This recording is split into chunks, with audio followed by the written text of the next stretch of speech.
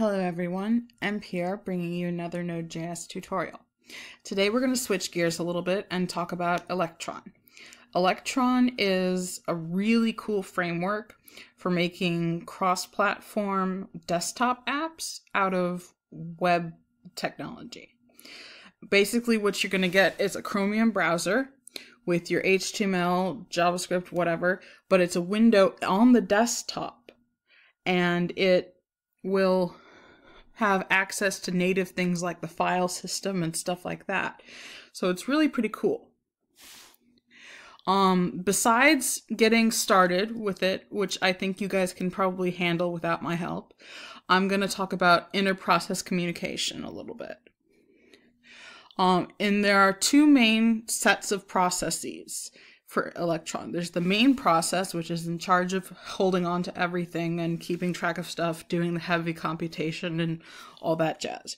And then there's the renderer process, which is in charge of displaying things. The renderer process, you can have more than one of them, but it sometimes needs to relay information back to the main process and vice versa. The main process can talk to multiple renderer processes at once if you have multiple ones, or it can choose just one to talk to.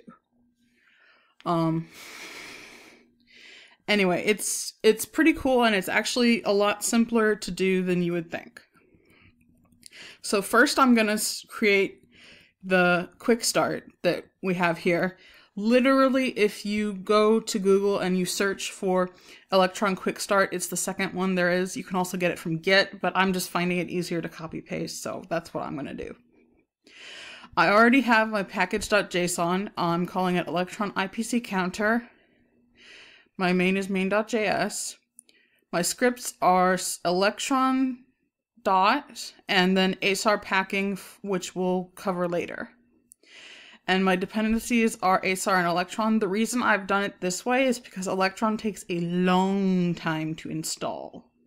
So I didn't want to make you guys wait and watch me do that. So first up is main.js, and I'm literally going to copy paste from here.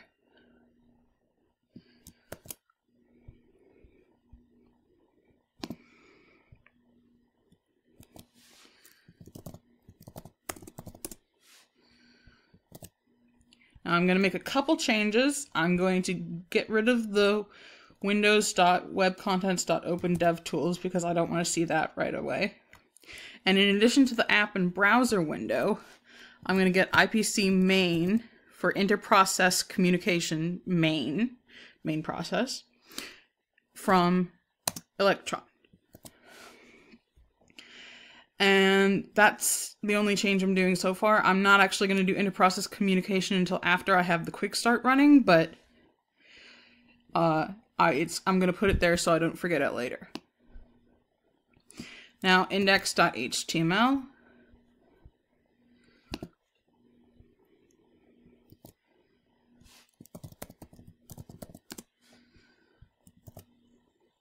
And I'm just going to save that one as is for now. I'm going to go to my Electron IPC and I'm going to hit npm start.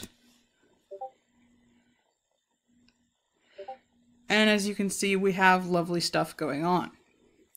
This is your basic quick start for it. And like I said, I don't think you guys really need my help in order to implement that. But if we want to do some inter-process communication, let's make a script here. And we're going to say const IPC renderer equals require Electron. Then we're going to say, let's make some function click thing that will happen when we click a button. And we'll say IPC renderer dot send. This will send a message to the main process. And we're going to send it a message type or label or whatever you want to call it. So I'm going to call this ping, and I'm going to send ping as well. Why not? This is the argument you can pass. And it doesn't have to be a string. It can be an array. It can be any JavaScript object. It's whatever. And so that's it for that part. And then how am I going to how am I going to receive communication from the main process? You're going to do IPC render.on. Let's call it count. You get a function, you define a function with an event and an arg.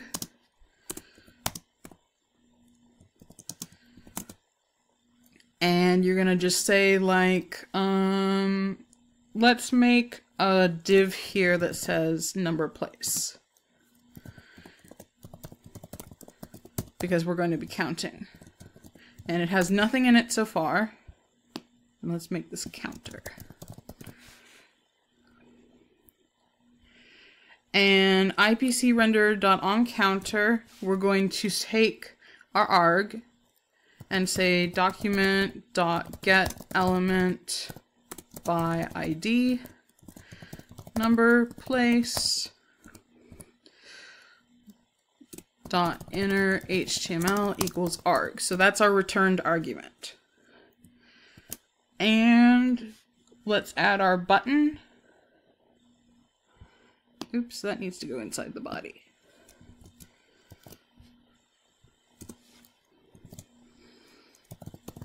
Button on click equals click thing. Count with me. And there's that. Okay. Now main, it has a very similar sort of way that it works with the IPC main. Because I have that already, I can just use it here. I can say IPC main dot on, and before it says I'm sending it a ping, so I need to receive the ping, otherwise nothing will happen when I get pinged. And it's the same way. You get an event and an argument, and let's make ourselves a counter. Var counter equals 0, and then let's say event.sender. So that's the individual renderer process that sent this message to me. You can also just send to all of them, which would obviously update all windows. So it depends on what you were looking for. .send count. Why is it count? Because I said over here that it's count that I'm looking for. And I'm going to send ++ counter. And that should be it. Let's find out if it works.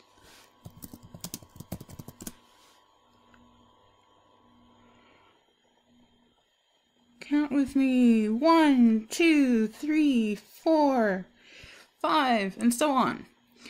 So obviously if I was using inter-process communication to do one of each and I had multiple renderer processes, only the one that was most recently had a button clicked would be updated, unless I changed it and sent it to all of them instead.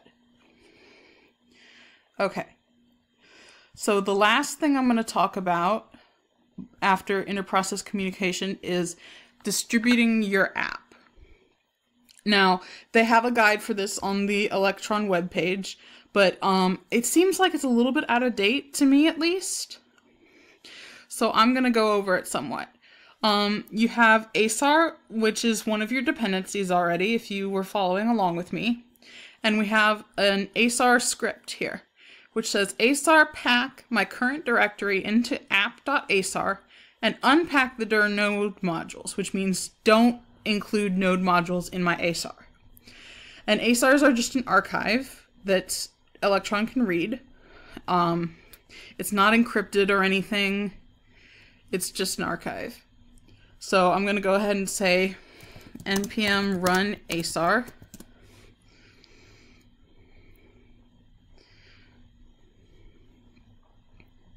And the reason we're unpacking the node modules is because that thing is huge and we don't want to put that in there. because it would take up a bunch of space. So here's my app.asr.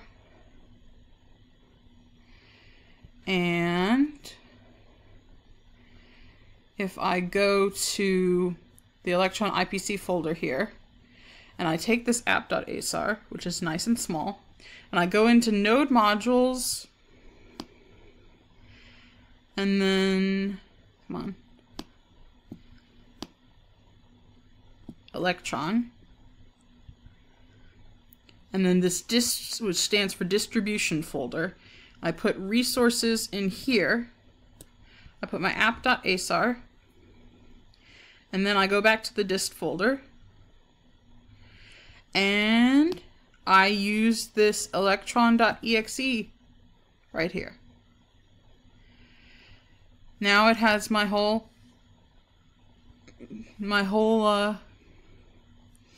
app all there and ready. So this is actually how you would distribute your app. You'd obviously want to change this from saying Electron to saying whatever the name of your app is. You'd want to change the image and all the other information like that. You can do that with RC Edit. But other than that, you just take this whole folder and you give it to whoever you want to have your app. So this is what gets downloaded, is this distribution folder right here. That's it. Pretty easy, right? Okay, I hope you guys enjoyed this tutorial. Go make awesome stuff with Electron.